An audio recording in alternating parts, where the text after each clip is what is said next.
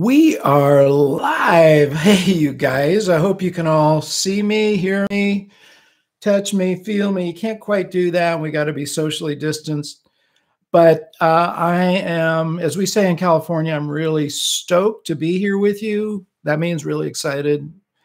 Now, we've got people from all over the place. If you would give me a roll call, I'd love to see where you're from. And thank you for joining us. We will definitely be taking questions at the end. I want to roll through some stuff to begin with. Can you guys hear me? Somebody give me a shout and just let me know. I want to make sure we are coming through loud and clear. You can see my video. You can hear my audio, all that kind of cool stuff. Okay.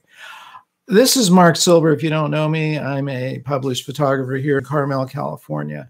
And I want to talk to you about a bunch of different things. The first thing I want to talk about is how to stay grounded and focused, especially during our current crisis. But this is stuff you should be doing every single day, okay? I mean, this doesn't just happen during a moment of crisis. This is how you remain stable and focused as a creative. Okay, first thing, make sure you're getting out for walks. Okay, you've heard me say this probably if you've been watching my channel, you're reading my book, Create. I talk about it a lot. It's really important, and there's many reasons for it. Here's the main thing, and I want to just emphasize this. This is a section, this is a chapter out of my book here, which is from Thomas Jefferson. He said, the object of walking is to relax the mind. Relax the mind. That's the object. It's not about what your feet are doing. It's about what your mind is doing. And we all need some mental relaxation, right? So remember that. You're not just moving your feet around. You're actually, the object is to relax your mind. Divert your attention by the objects surrounding you. Walking is the very best possible exercise, and it is something you should do every day. Now, if for some reason you can't get out, either for your own personal reasons or because there's a restriction, try to find something like that that will divert your attention, that will put your attention outward, not inward. And this is the thing, as photographers, we're always training our eyes to look and see. You've heard Bob Holmes say, many people look, but they don't see. It's not just cutting hairs there. What Bob means is you've got to see the photograph. And a lot of people walk past photographs that other people, that you as a photographer would capture, and all of a sudden there's something there, and other people have just walked past it. That's kind of the art of photography right there. And in like one sentence, is really seeing the world around you and framing it and putting it in the frame of your camera and capturing it and then passing along to others. Okay. By the way, I'm a one-man band here. This is a little new to me. So if I fiddle around like I'm going to do right now, I just want to check everything and make sure that we're all set here. I want to make sure our chat is set. It's giving me a little bit of a warning sign. So I want to make sure you guys are able to chat here. For some reason, it's saying unable to connect to chat. I'm not sure why that is. And I don't know if you guys are able to connect on your end. We've got some thumbs up, so I'm assuming you guys are connected. I got a message that's working. Is the chat working for you guys? Somebody enter something on the chat. So I just want to make sure I can hear your questions when they come up. But if everything else is working, I'm just going to keep going. So get out there for those walks. This is really, really important. Again, this is a daily routine thing. I take a walk every day. People that work with me know that. I mean, I am scheduled into my day. So there is a 30-second delay. Okay, cool. Anyway, I get out every day, every afternoon with my golden retriever, Shiloh, who carries a pink Frisbee in her mouth, and people love that. It's just amazing how many friends I've made because of her and her Frisbee. But remember, it's about you getting your mind free from all this stuff. Now, by the way, when you walk, don't do this. This is a what not to do. Don't just substitute, one place for another and keep the screen in front of your face, because part of what we need to do is get off these screens, right? Whether it's your phone or the computer or the TV set or whatever that's bombarding us right now with all sorts of horrible news. I mean, the news is there. We need to stay informed, but we can take a breather, okay? That's point number one, and I really want to emphasize that. Don't let that drop out of your repertoire. And there's more to that than meets the eye, and there's a lot to be said about it, which is why I wrote a whole chapter about it, okay? Inspiration. I am constantly being inspired by other people. I read a lot of books. I'm usually reading 2 or 3 at a time. And I especially get inspired in the morning, the first thing in the morning. I don't dive into the world. I actually put a little point there where I get focused on what's really inspirational to me, whether it's a point of philosophy or just learning something new.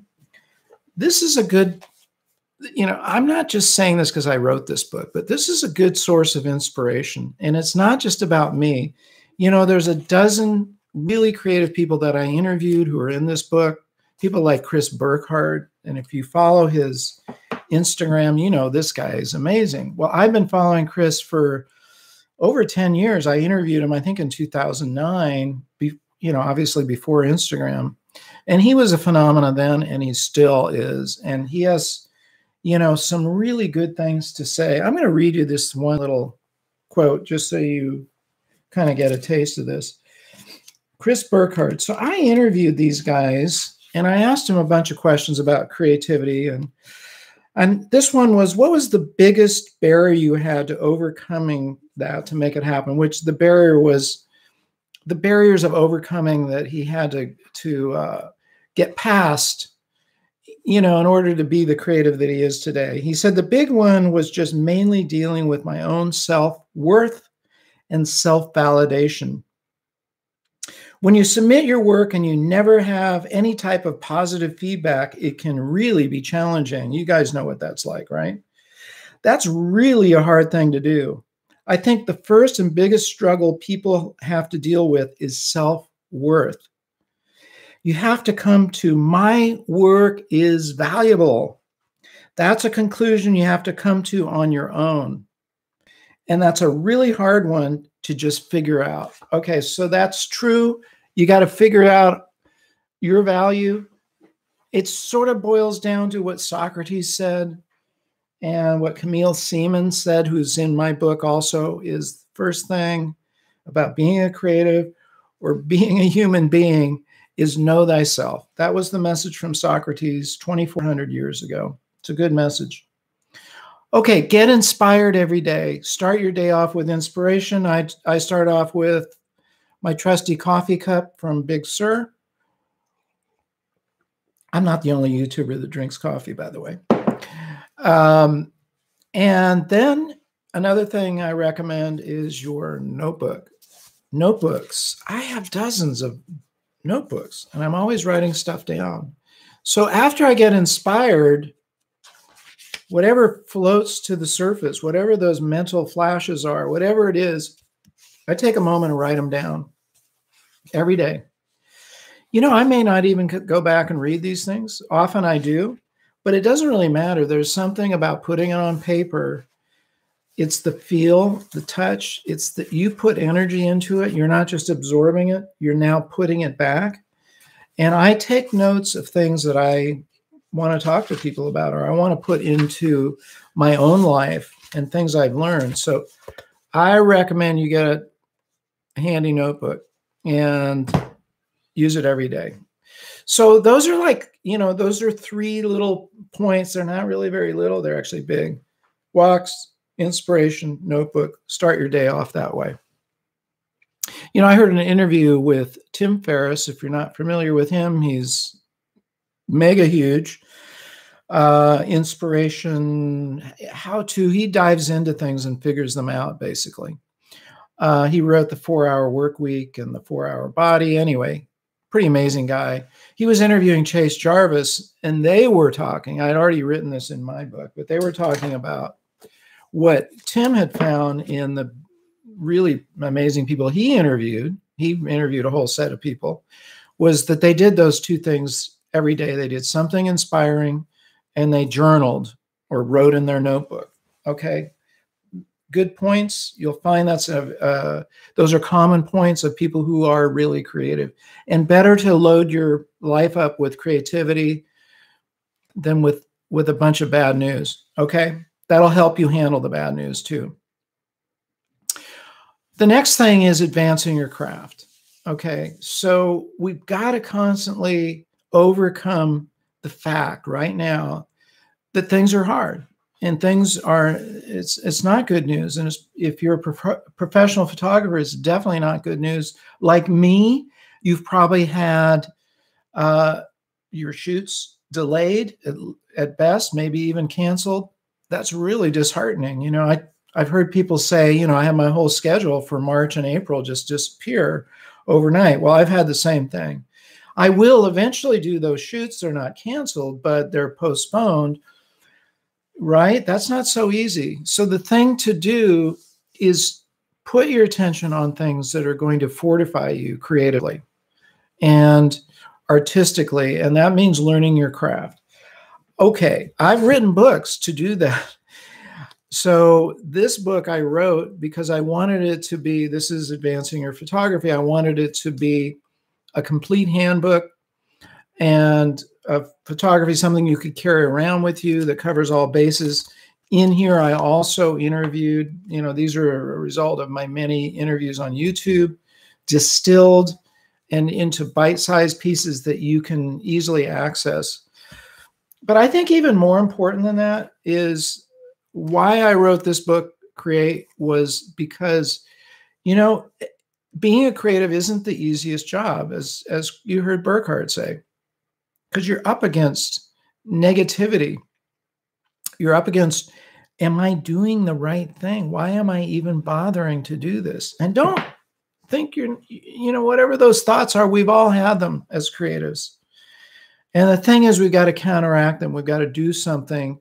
And part of it is just understanding what the creative process is, which is what I really tried to do here. And the creative process is like the cycle of photography. There are 5 steps to it. The first step and the most important step is visualization. There's a lot to this, but it basically means seeing in your mind's eye what it is you want to create, whether it's a photograph or writing or even your own career. Where are you going with your craft? What is it you really want to accomplish? Your own goals in life. So it can be a little bite-sized thing, like what photograph do I want to take right now?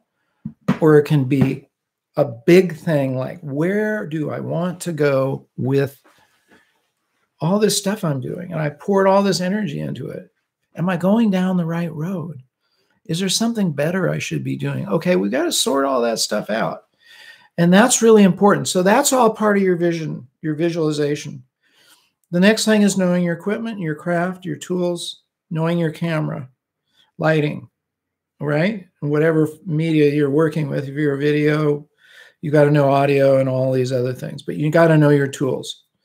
Okay, then you got to work your craft or get out there and shoot. Very simple. And that's capturing with a camera.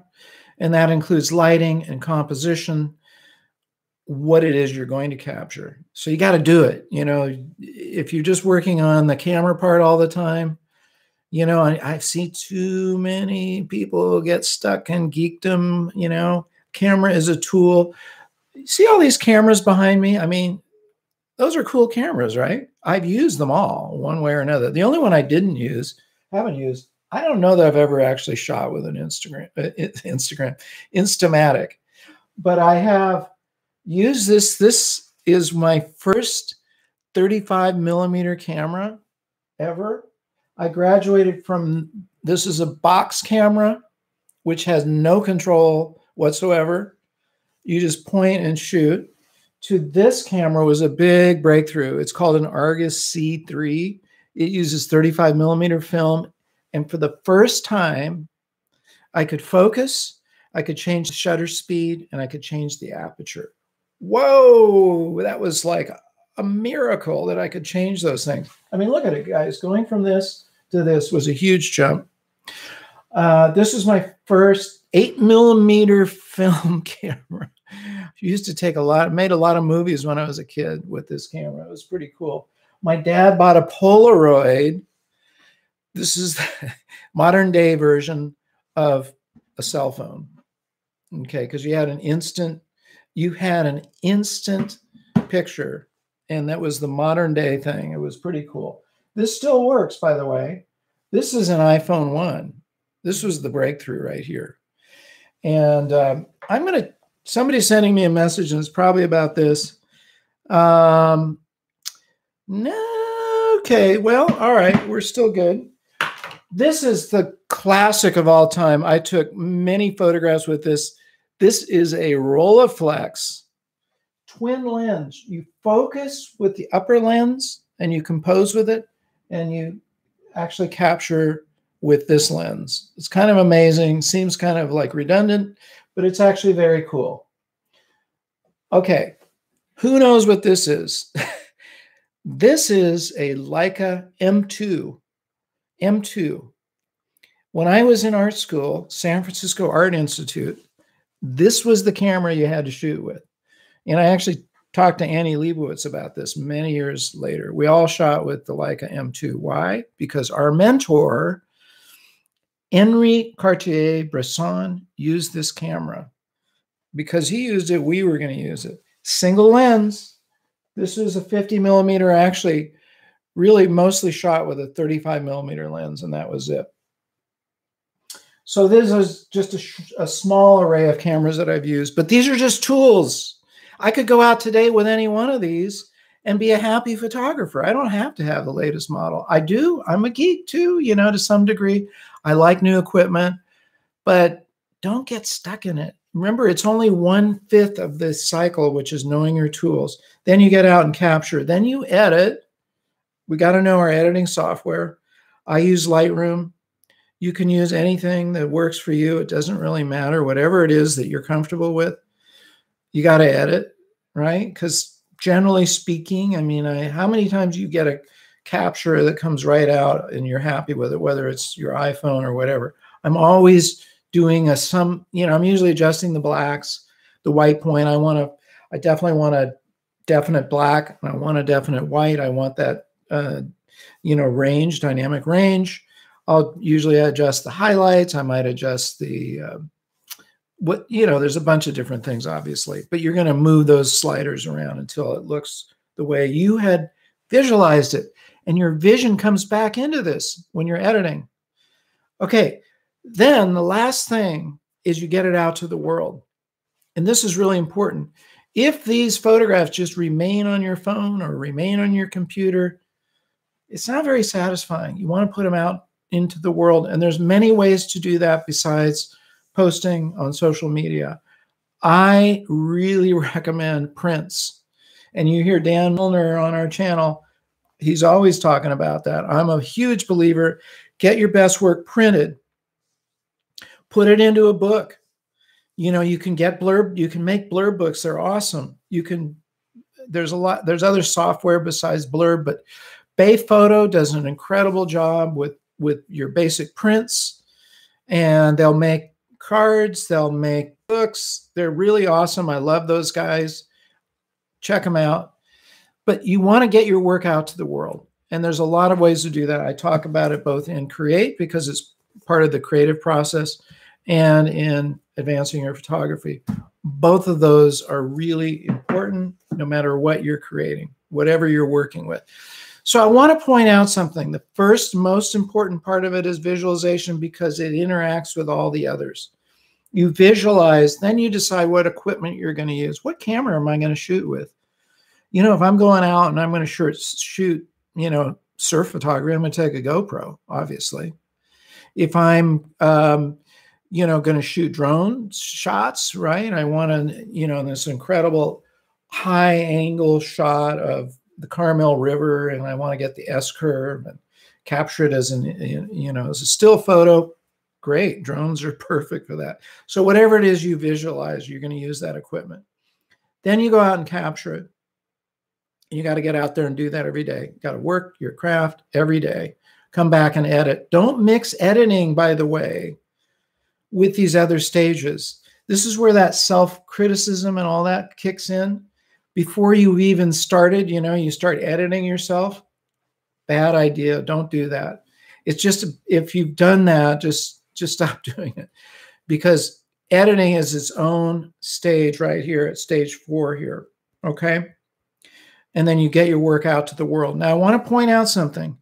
If visualization occupies the biggest part of that, these other 4 are less than a fifth of the whole process. In other words, don't spend more than 1/5 of your energy on your equipment. The whole world goes quiet. Okay, because what are we bombarded with in this commercial world? You got to have this new piece of equipment. You got to get this new update. You got to do this. You got to do that. And really, guys, the stuff that we need to work with has been there for 100 years. Okay, I'm not saying these are not my everyday cameras. I do shoot digital. I shoot mirrorless. It's easier, but I could go back to these if I wanted to. And the same thing is true with editing. Don't make that your obsession with software more than 1/5 of this process. Balance it out. Visualization, capture, visualization, knowing your equipment, capture, editing, sharing your work out in the world. Those are the 5 stages. They work together interactively, really super important. Okay, those are things that if you study every day and you work on them every day, bingo, you're going to keep advancing your photography. I'm a little concerned why I'm not getting any messages through. Give me 1 second here. Let me see if there's something I was supposed to click on. For some reason, let's just check this out here. I'm not seeing the messages. No, you guys are sending them maybe. So let's just see if I can figure this out.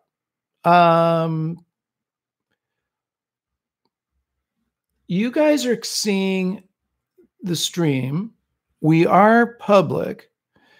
I'm seeing likes, but what I'm not seeing is your messages. Somebody's saying, okay. So I guess, Jared, you can forward them over to me. I don't know, for some reason they're not showing up on my screen. Let's just see why that is. Yeah, for some reason, the questions are not coming through. Somebody did ask a question. Kindly please explain more in detail. Okay, well, I will continue to be doing this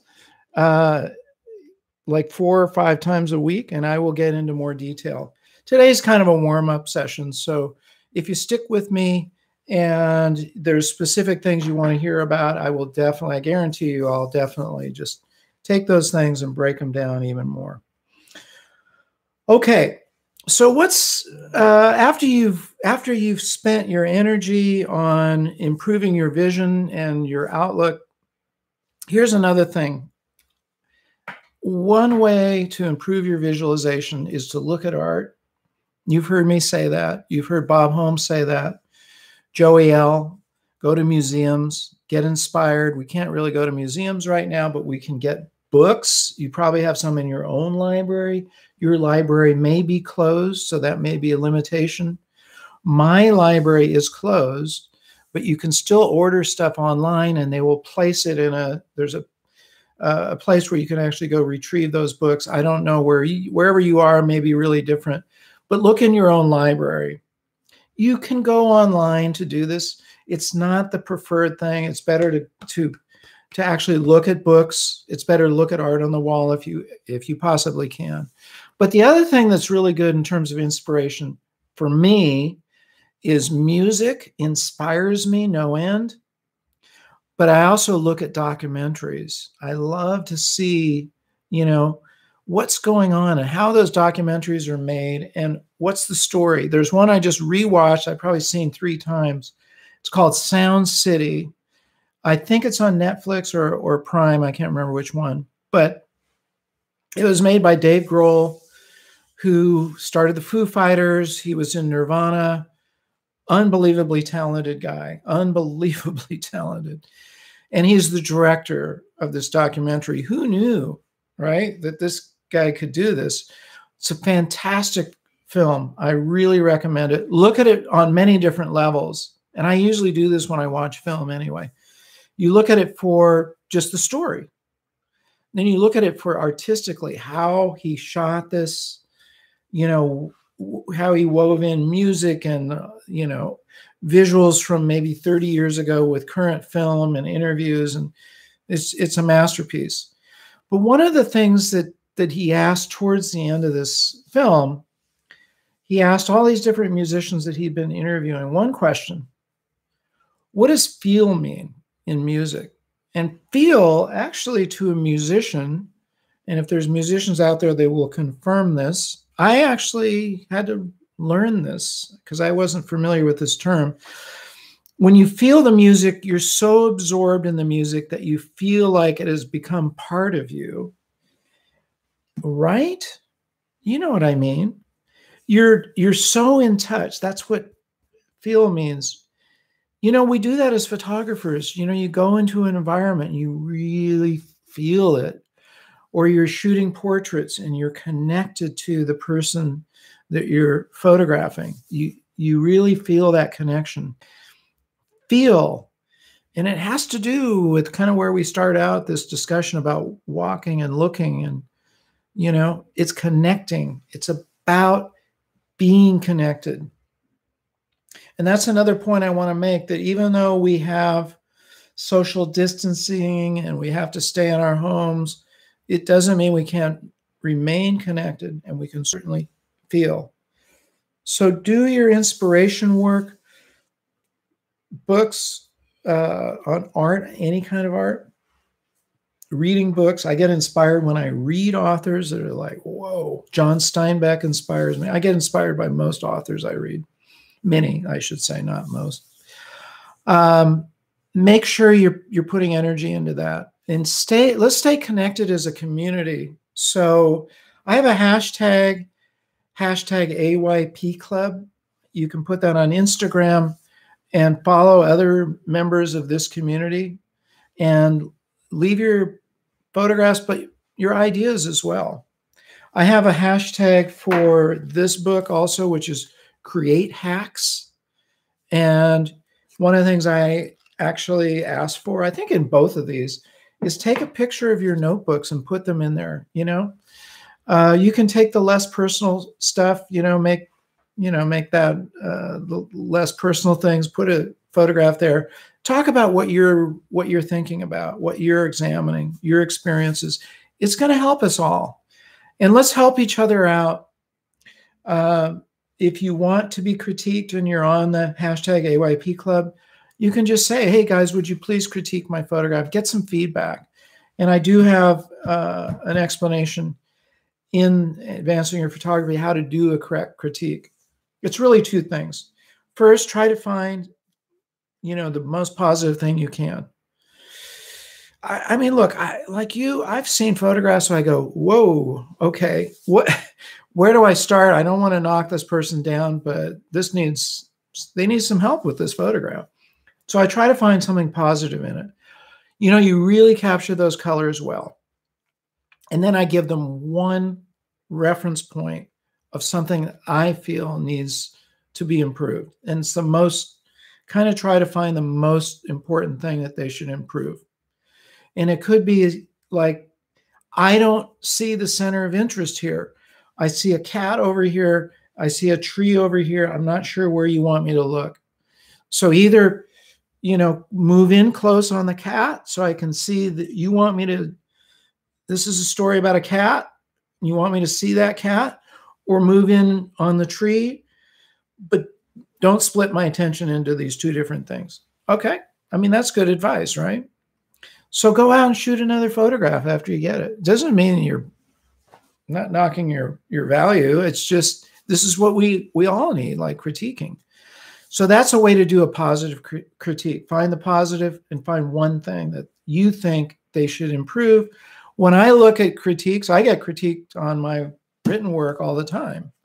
So I read it, and I usually will, okay, so I send my books out to people beta reading, which means that they read it before we publish it.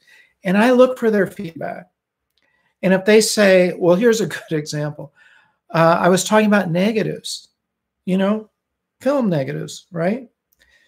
And they were not a photographer. They said, what's a negative? Oh, to me, that's like, I know what a negative is. It's like saying, what's coffee? By the way, let me have a sip. But they grew up in the digital world. They didn't know what a negative was. So I went, oh, okay, that's a good point. I put a picture of a negative. I put a positive and a negative beside each other so they could see. I'm a little bummed I can't see your guys' comments, but I don't know why that is. We'll fix it for the next one. So thank you. I'm going to just thank you for whatever you've been saying. So that's really important, to stay connected on our AYP community, stay connected together. If Jared wants to pass along to me some questions, then I can answer a couple of questions before we go. Okay, somebody asked, can I go? Hang on a sec. Thank you, Jared, for sending these along. You should kind of expect your first time out. Somebody said, can I go with photography instead of getting a job? Of course, photography is a job. And it's work like anything else. Writing is a job. And the photographers I know are hard at work. I mean, they're working. So that's the difference between being an amateur and being a pro. Is, the pro has to come back with the goods. Bob Holmes has talked about this. You don't have the luxury of not having, you got to return. Your client wants those photographs. So just, if you're working your way up to that, work up to it. Don't just jump one day, okay, I'm a pro photographer. I would say work into it. Keep your day job and find the kind of photography that you do that there's a market for. By the way, I learn a lot from doing commercial work, and Ansel Adams said this as well. He did a lot of commercial work that you'll never see. Like, for instance, for the Chevron, gas company, of their oil tanks and things, you're never going to see that. That was in one of their brochures, but it was an Ansel Adams photograph. And one of the things that he said was that those commercial projects challenged him, because he went into environments and he photographed things that he wouldn't have done on his own. Because, look, he's a natural photographer, landscapes, Yosemite, and that sort of thing. He's not going to normally take pictures of an oil tank, but he made those oil tanks look beautiful. And I find that with my commercial work, which is primarily video production, I enjoy doing it because it puts me into an environment I wouldn't normally be shooting. And there's always a challenge that you have to overcome. And those are really good learning experiences. So work your way. I was thinking we could do, a specific show on getting work, being a commercial photographer. You guys can let me know. I will get these comments, I'm sure, sooner or later. But listen, do it step by step. Don't just jump off one day. And the other one is, I have doubts if I can make a career with my dreams. Don't doubt that. Whatever it is, your career should be your dream. I mean, it really should be. And you can do that again, have your day job, build your career. One of the guys that I interviewed in here, Aaron Cairo, here he is. He is a skateboarder. He's a good friend of mine. My son worked with him. They built their YouTube channel from nothing to over, I think, 4.6 million subscribers. And by the way, if you haven't subscribed yet, will you please do so and hit the bell? But Aaron talked about his process of going from a valet, parking cars as a valet, to, you know, what it took him to become a major YouTuber. And he did it step by step. And that's the way you should approach this. But don't lose sight of your dream no matter what. This is the most important thing. As long as you have dreams, you're alive. Only, you know, inanimate objects. This cup has no dream. The only thing that can happen to it is what I put into it. And you're the one that puts life into your life. You're the one that puts your dreams there. You have goals. This is all part of visualization where we started out. Keep your vision there. Do things that will increase your vision and expand it. That's really important. So Jared, if there are any others, pass them along to me now, or I'm going to start to wrap up here in a minute. So I've got some news for you guys. Oh, here we go. From Sharon. Thank you, Sharon. In this day and age, it's a perfect time to pursue your dreams. See what happens when you don't. Life passes by because of a stupid bat virus. Boy, is that true. Thank you, Sharon. Let's not let a virus derail us. Let's use it as a springboard. And I talked about that in my last video. You know, I actually grew up during the Cold War, which is really a horrible time because as children, we were basically told that we had to prepare for the worst thing that could possibly happen, which is nuclear war. That's not great to live that way as a kid. You know, that's not a good environment. And many of us springboarded off of that. You saw this massive culture in the 60s. No matter what you heard about it, it was actually a very, very creative time. Music was just exploding. Filmmaking, writing. It was photography. That's where my photography just, you know, because we were faced with annihilation. You can either succumb to that and give up, or you can go the opposite direction. Use it as a springboard and really decide to master your creativity, which is what I did. Okay, you guys, a couple of newsy items. Tomorrow at 10 a.m. Pacific time, Dan Milner, we're releasing a new little mini documentary. It's so cool. It is so cool. It's about his first trip, 1995. Watch it. It's short. It's super punchy. Just like Dan Milner, it's super cool. But guess what? Sunday at 10 a.m., I'm going to interview Dan. If I can make all the technology work, bear with me. Join us for that. And I want you guys to come along with me. I'm going to actually try to do many of these. I'm not going to commit yet to one a day, but I'm going to try to do that. And if you do something for me, which is make sure you subscribe now and bring along at least one other person, that means every time we do one of these things, we'll double. And we'll keep doubling and doubling and doubling. And we can become a huge creative force and a huge creative community. I believe what we're talking about is really the whole essence of photography. As I've said, you can use any one of these cameras, mirrorless. I've got them all, okay? I've got large format, medium format, mirrorless, DSLRs, film cameras. Hey, I could be blindfolded and just pick one of them, and you're going to go out and get a good photograph. Okay? But it's the other ingredients that make it a great photograph.